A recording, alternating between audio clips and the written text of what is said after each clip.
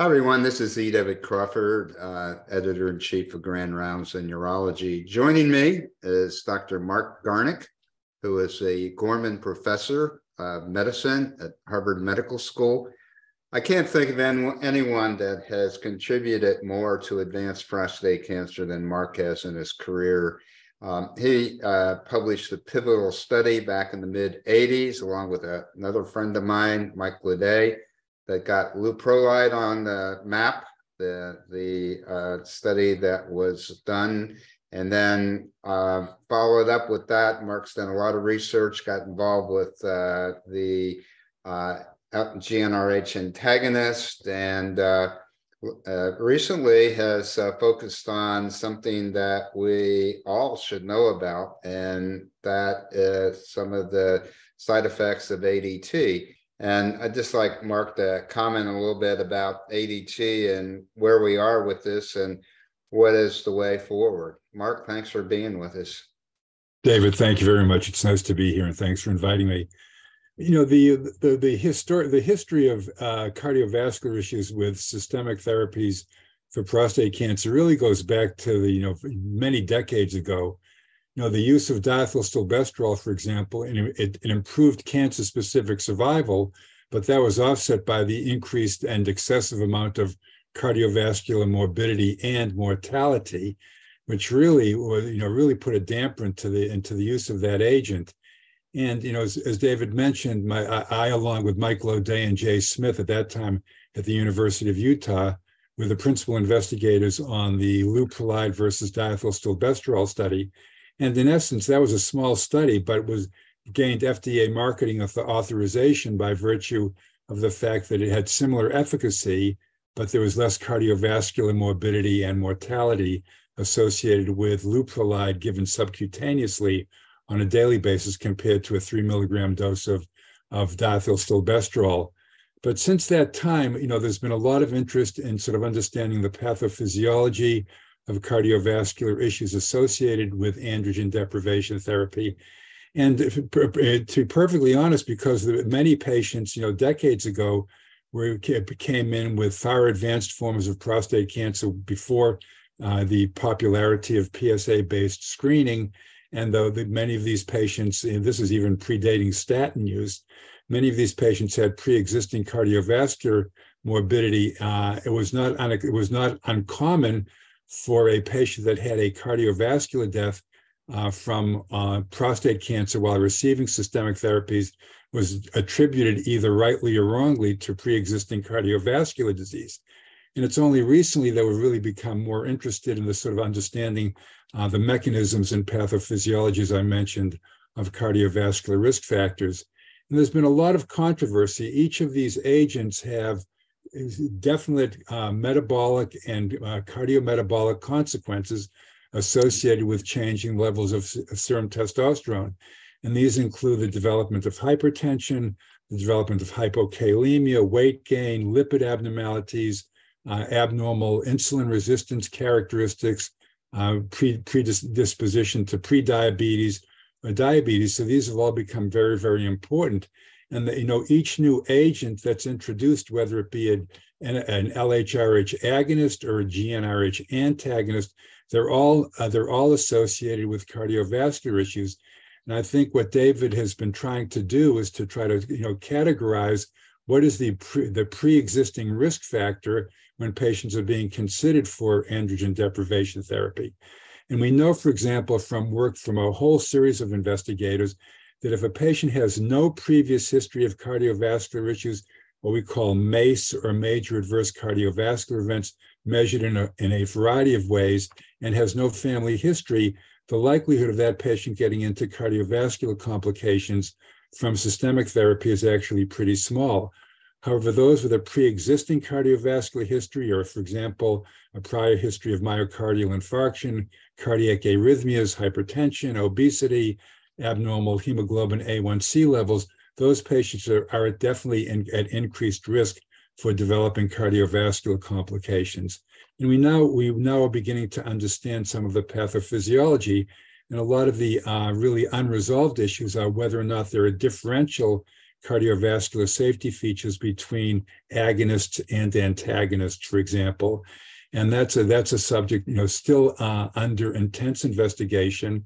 Right. The PRONOUNCE study that tried to answer that question came up short in terms of the event numbers and the number of patients that were previously identified to be needed to answer that question. And that was an inconclusive analysis, really prompted by the fact that do antagonists have a less cardiovascular side effect profile than LHRH agonists.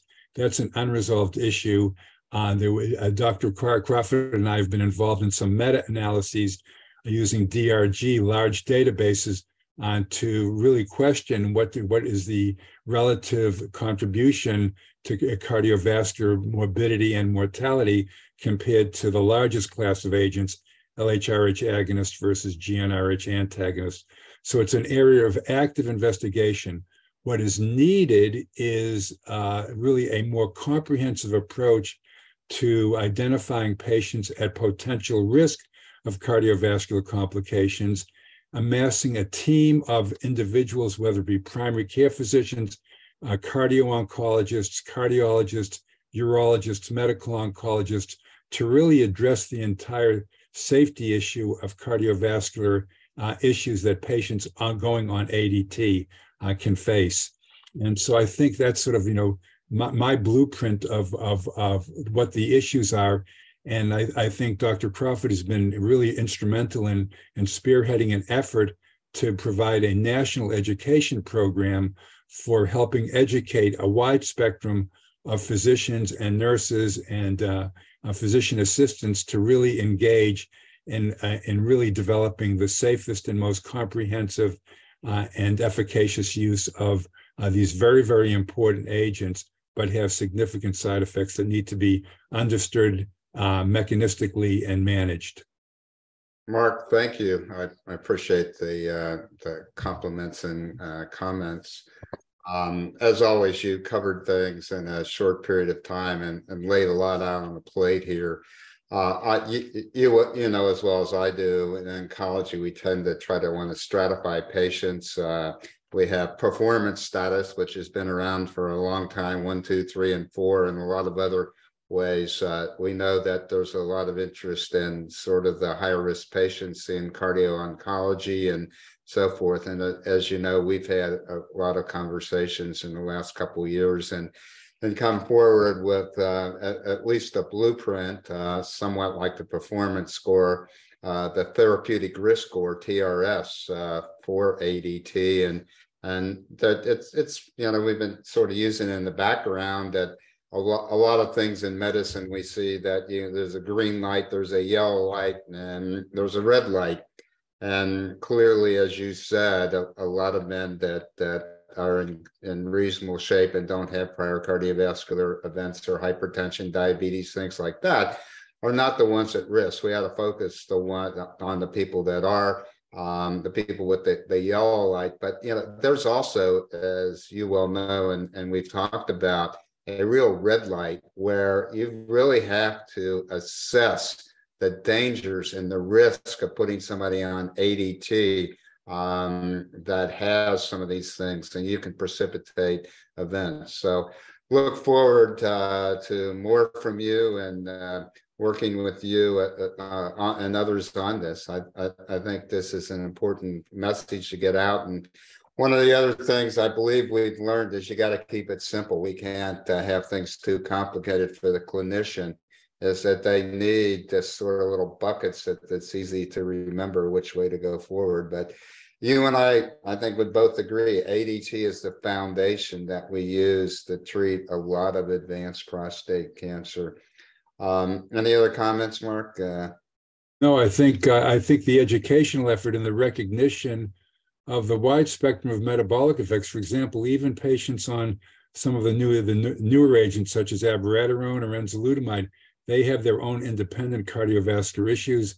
Abiraterone is associated with hypertension, hypokalemia, fluid retention, the need for stress doses of steroids that if the patient's undergoing surgery or is in an accident or has some traumatic activity. So the entire systemic therapies for patients with prostate cancer, ADT and beyond, really demand a more comprehensive approach to fully understanding a leading cause of morbidity and mortality, even in patients with advanced forms of prostate cancer. I mean, statistics show that more people with advanced forms of prostate cancer die of cardiovascular issues than they do of prostate cancer. So it really becomes incumbent on providers to understand this in a more comprehensive fashion. We've got a great treatment that has super responses, and now we're doublets and triplets, and I think we're on the road to making some of the patients with advanced prostate cancer turn it into a chronic disease. And when you have chronic diseases, you have to monitor what you're doing. Marc, thanks so much for taking time from your busy schedule to share this with us. We've got a lot more to talk about, and we'll do that in some future times here for Grand Rounds in Urology. Thanks, Marc. David, thank you very much.